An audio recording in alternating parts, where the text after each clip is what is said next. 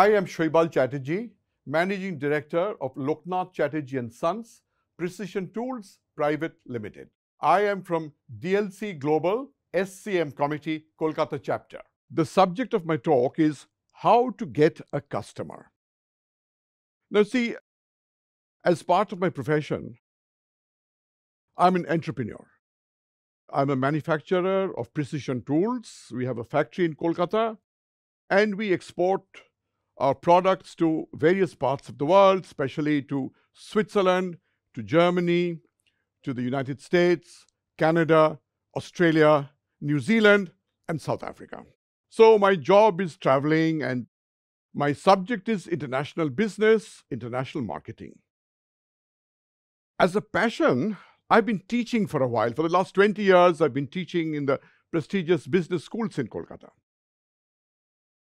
And as you know, the students always have something to ask, something out of the syllabus. And one day, a student approached me and said, "Sir, it's so good to learn all the mathematics and the logic and the statistics and the business models. But then, how does one really get a customer? I come from family business, and my father asked me this question. Do they teach you this in a business school?" Now, probably this was one of the best questions that anyone ever asked me. And this would be the subject of my talk today. How does one get a customer?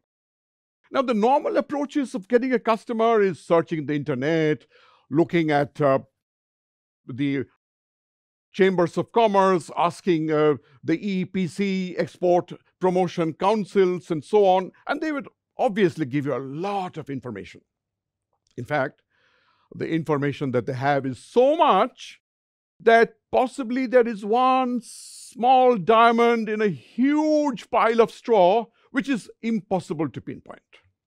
So I don't think searching for information from the internet or otherwise is a good idea.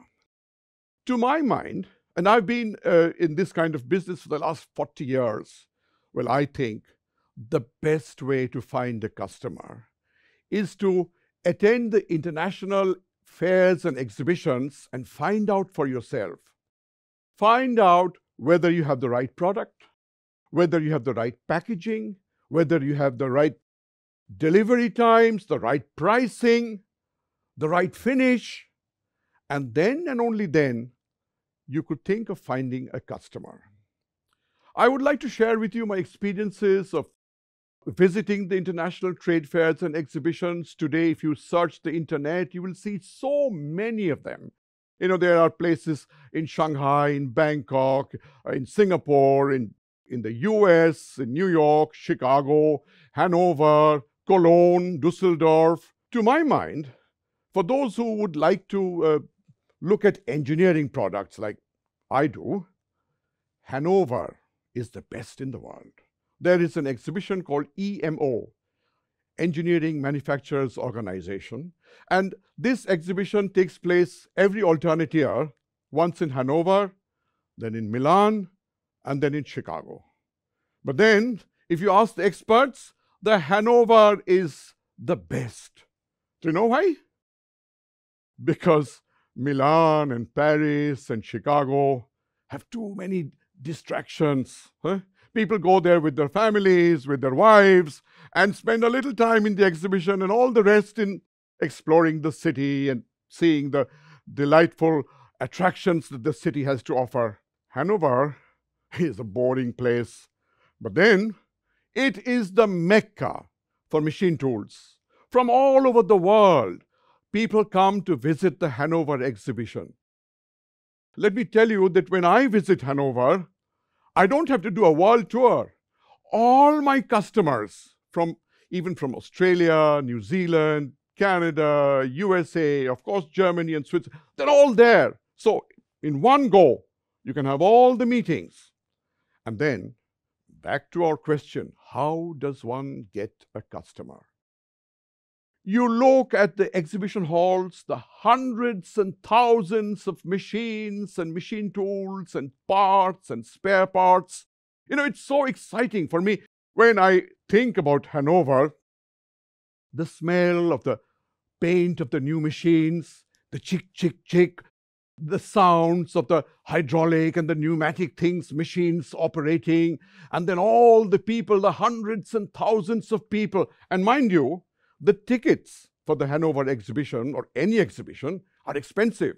So anybody who is there is really there because he has an interest.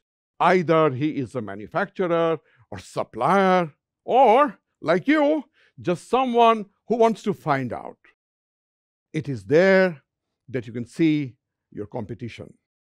It is there that you can find out the pricing structures, the discount structures, and everything. Honestly, as a kid, I had gone to the Hanover exhibition with my father.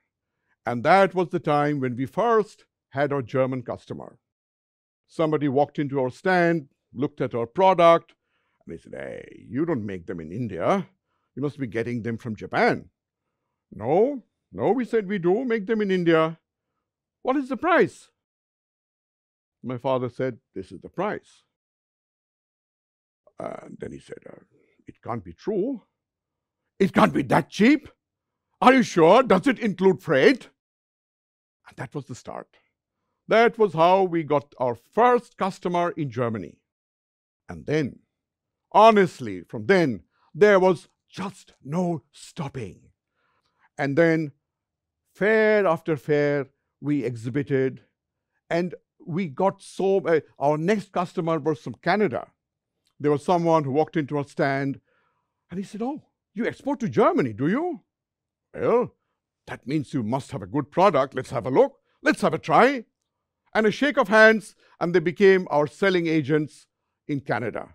And they're still there. And I'm talking of a story that happened about 40 years ago.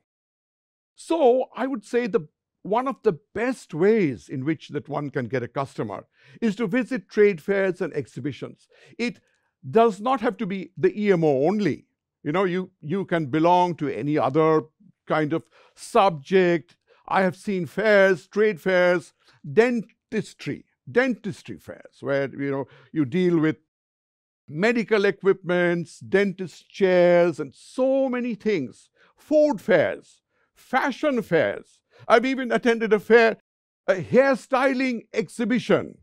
Just believe me, hairstyling, even that is a subject which is like a fair, and you could go there and see the hairstyling equipment, the combs and brushes and salons, and so many wonderful, wonderful things. Now, having said this in class, what happened was that one of my students took me so seriously, I didn't understand, but then my travel agent told me, "Sir, one of your students is going to Shanghai, to China, because he said that you asked him to go there." I said, "What?" I had no clue. He had asked his father that Sir has told us to visit an exhibition, and Shanghai is one of the best, he said, in this part of the world. He went there, and then he ultimately found someone with whom his company could liaison, and he has already started importing a lot of electrical equipment and stuff, and I am so happy. I'm so happy that my advice really worked. Now, my piece of advice was just speaking out of experience, because this has given me the little success that we have been able to achieve in the last 40 years. And I still would give anything to go to either EMO in Chicago or Hanover or Milan and Paris. And this time, just sit back, relax, and watch the fun, watch the beauty of it all. The magnificent way in which now the CNC machines are working, and so many advancements in terms of laser, automatics, and it is amazing. I really wish you could do this, and I'm sure, absolutely sure, that this would give you a real customer if you want it. But then, just getting a customer is not enough. We have to keep the customer. In order to keep the customer happy, there are some things that we have to keep in mind. Number one, quality. What do we mean about quality? You see, quality is such an aspect that most of us Indians, we do not know what it is. It's not just measurements, but it's also the look, the finish, the kind of cosmetic finish that is expected out of your product. And in the engineering terms, what we do is we apply a cosmetic finish by black oxidizing first and then grinding so that the parts and portions which are unground will look black and shining and nice to see. Just like when you buy a lipstick or a cosmetic, even the box looks so nice, your packaging also has to be so nice. So, quality. Then comes delivery, and this is one of the most important things that a buyer would be demanding: deliveries, on-time deliveries. I can understand that it is so difficult. It is so really difficult because we live in India and we have so many problems that the foreigners don't understand. Strikes and protests and stoppages and so on. But then we have to make sure that our delivery is on time. What do we mean by on time? Like every culture has a sort of a limit. For example, when we say 6 o'clock in India, if you arrive for a meeting even 5 past 6, it's fine. Up to 10 past, it's fine, but not more. In Germany, 6 o'clock, they also have a limit, an allowance, but the allowance starts at 10 to 6 and finishes at 6, which means that if anyone comes after exactly 6 p.m., he's late. He won't come. He will come to the gate and call and say, sorry, I'm sorry I couldn't come because of some work. It is so shameful to be late. If we keep that in mind, we as Indians, then we know what it is to be on time. And on-time delivery, I would say, is one of the aspects, the key aspects of success in international business. As I was saying, time. Time is so important in Germany, in all parts of the Western world, I mean. And the concept of time, I would just like to share an anecdote. Not anecdote, it's a real story. Some of our German friends had come to India, and my wife and I, we wanted to invite them at home. So the Germans asked, what would be a good time? So my wife said 7:30, 8 in the evening. This is not a business appointment. So, we were a little relaxed. The Germans got confused. So one of them said, you mean 7:38? I said, yes, 7:38. Between 7:38 and 7:40 would be fine. The German is relaxed. He has his little time. Half an hour is too much for a German. Like, the German would come at 7:30 and wait till 8 o'clock to ring the bell. That is the understanding of time. They are so precise. They're so precise that we can't understand it. But that is my story. That is how we should treat them. Time is religion. If we keep that in mind, I think we shouldn't have a problem. And with that, I would say, good luck with finding a customer. Good luck with exports. Opportunities again, so that I could be with you and share my experiences again. Thank you indeed.